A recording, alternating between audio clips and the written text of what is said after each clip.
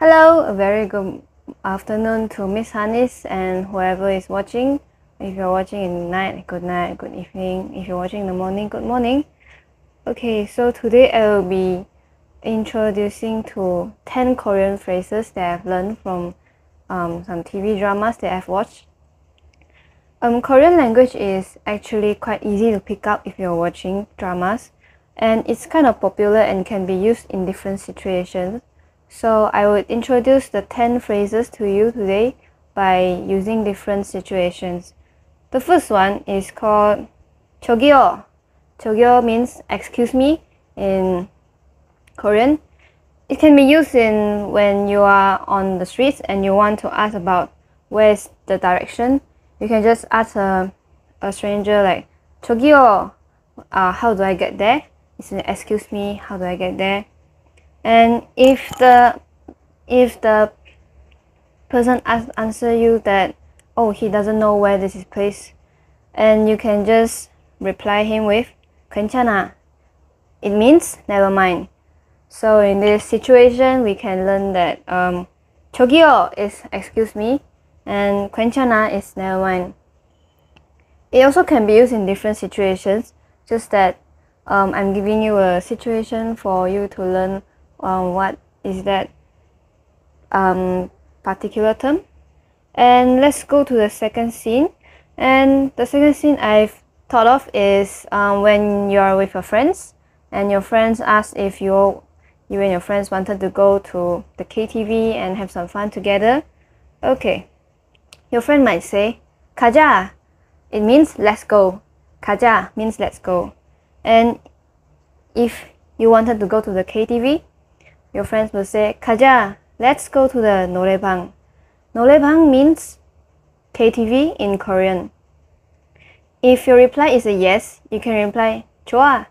좋아 means yes, and it also can be a lot of different meanings like it's good, or you like it, or yes. 좋아 has different meanings in Korean. Depends on which situation you're using. If you're using in this situation to reply others' requests, you mean 좋아 is yes. But if you are referring to something that you like or referring to something that's good, you can say, yeah, this school is 좋아. This school is good. So if your reply is no, you can say 싫어요. 싫어요 means I don't want it. Or you can also be mean in Korean like I hate it. So it's a opposite. It's a opposite with 좋아. 좋아 means I like it, while 싫어요 means I hate it. So it can be used in different situations also. Okay, let's go to so far we have learned 7 Korean phrases. Okay, let's go to 6 Korean phrases. Okay, let's go to another scene, which is the last one. You often see some love story in the Korean dramas, and let's give you a scene for this. With your boyfriend and girlfriend, if a boy wants to ask a girl out, or he wants to ask the girl to be his girlfriend, he can say 우리 사귀자. 우리 사귀자. 우리 사귀자 means let's date. Let's be together, let's be a couple. And you can have some cute names and cute calls within your couple. And there are a few I can teach you in Korean. And the first thing is 바보. 바보 is idiot in Korean, but it's kind of in a cute way. If you say it in a cute way, you may say to your girlfriend or your boyfriend, say, 야, 너 바보야. It means, yeah, you're an idiot, and maybe you're shy or something. Yeah. So, and then between couples, they might say some good morning or good night, and I'll teach you how to say good night in Korean. So if you see Korean drama, if you watch Korean drama, you might see that the couple are parting their ways and they may say goodbye to each other. And the way they say goodnight is 잘 자. 잘 자 means good night in Korean. So yeah, and when couples have some names for each other, yeah, so there is one name that can be related to some English words, some English slang such as honey, or my dear or something. In Korean, that term is called 자기야.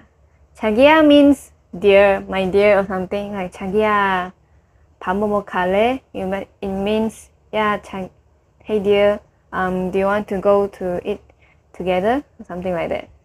Yeah, this wraps up the 10 Korean phrases I'm going to introduce it.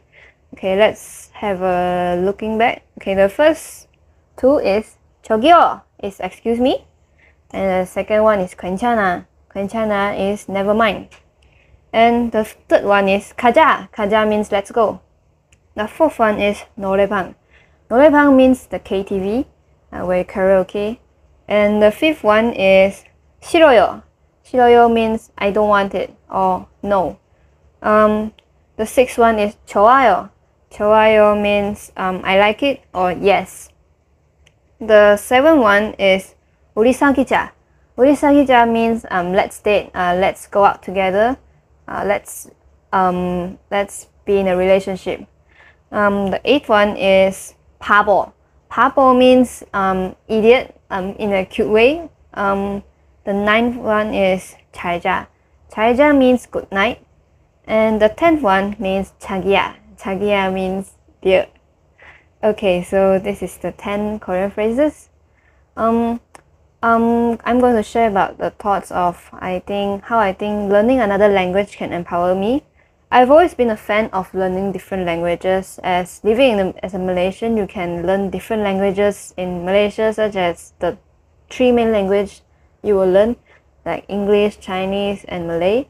There are also some dialect languages you might learn from your family, because for Chinese we have some different dialect languages, such as the Cantonese or Hokkien or Hakka, something like that. For me myself, I can speak fluent in 5 languages, which is English, Chinese, and Malay, and Hokkien and Cantonese. So currently I'm learning Korean by myself. I hope I can be fluent soon.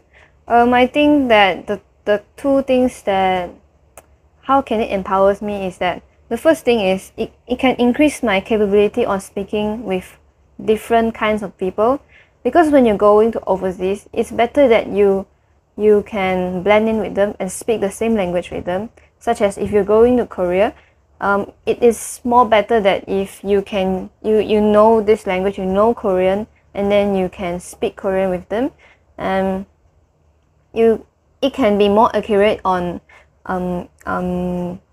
informing the meaning or saying what you want. Also, it can be used in a lot of places, such as you can translate books. If you're good at it, you can help someone to translate the language to others. And also, it's also one thing that you can watch different movies and dramas without using the subtitles and understand the full meaning with its own language. The second thought I think that it empowers me in learning another language is by learning another language, you will learn the culture also, because such as in Korean, you can there are a lot of words that are used in different situations, and they have words and terms that use for respected elders or some people that are elder than them to show their manners. Also, if you're learning Thai, they have the sawadee-krap and the sawadee-ka. It's for different genders also. And if you're learning in French, it also have different words to use on boys or girls. It helps us to know more about the culture, like, oh, why is it so? Why is it different on genders? Why is it like this? So I think that it really helps me to know about the culture, as now I know 5 language, and the 6th one is learning kind of. I actually can know the culture behind the words they are using. It has different histories on that if you take a look with it, and if you know what the meaning is behind. Okay, so this wraps up my tutorial work today. Thank you Miss Hanis for watching my video, and thank you for everyone watching my video. I hope I help you learn, I made you learn some new words. Thank you. See you next time.